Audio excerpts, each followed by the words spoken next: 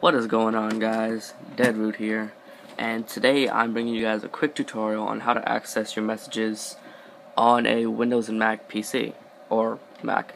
But yeah, let's get right into it. So what you're first going to want to do is purchase the Cydia tweak. It's called Remote Messages iOS 7 there, and you're going to want to purchase it, download it, and then respring like normal. And what it's going to let you do is, it's going to let you, here's the folder for it, and you're going to enable it. It might be disabled first, I don't remember. You're going to want to enable it, and then keep in mind your current IP and your server port, and that's what you're going to type into your web browser when you go to access your messages. Use your login account details. I'll show you what that does in a second. That's pretty much just extra login for once you go to your IP and port.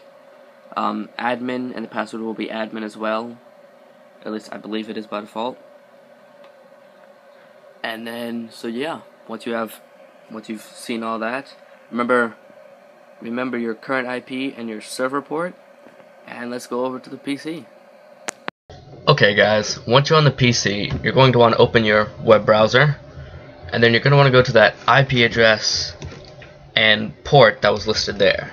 168.1.3 and then :333, which was the port. You're going to want to press enter. If you had the extra login enabled, it's going to ask you for your username and password. The username and password for mine was admin and admin. Then you're going to want to click login, and then it'll take you to your messages where you can read, send, you can do pretty much all the regular things you do in iMessage.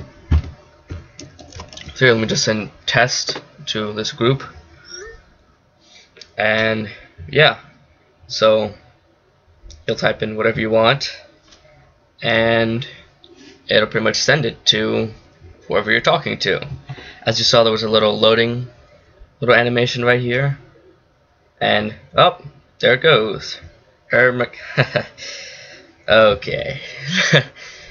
Okay, so as you can see, it sent it, and he sent one back and it received it. So yeah, it works pretty good. I haven't found any glitches or anything yet, but yeah. So if you enjoyed the video, leave a like. If you have any bugs or issues or problems, leave a comment down below. I'll see you next time. Peace.